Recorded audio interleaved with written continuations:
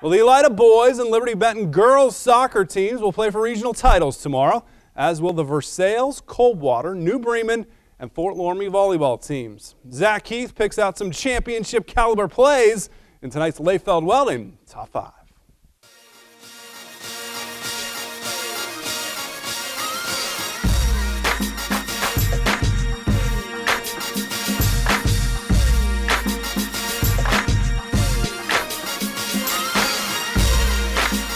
Final Top 5 featuring regular season kickoffs. Stadium Park, St. John's Jared Wurst looking to throw over the middle, but Coldwater's Jacob Hardings, watch this, pries the ball loose, goes into the hands of Connor Houlihan. Take a closer look on your slow motion instant replay.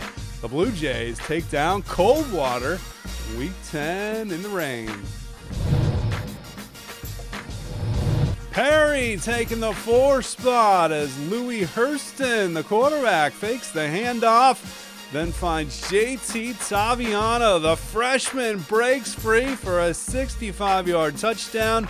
Perry gets the win, their league runner-up, and they make their first appearance in the playoffs in school history.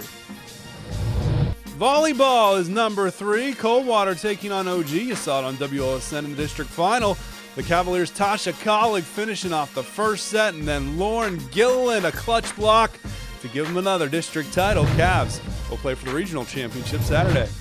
Runner-up spot goes to Bluffton, taking on Kalida, and penalty kicks in the district final. How about Simon Dorston?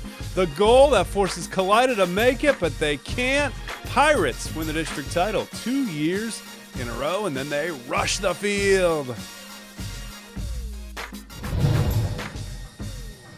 Our top spot this week, Will Holman of Fort Recovery. A huge game Friday, 405 yards against rival St. Henry, a school record, a county record. Also ran for 3 touchdowns as the Indians head into Week 11 against another MAC rival, Marion Local. That's your Lehfeld Welding Top 5.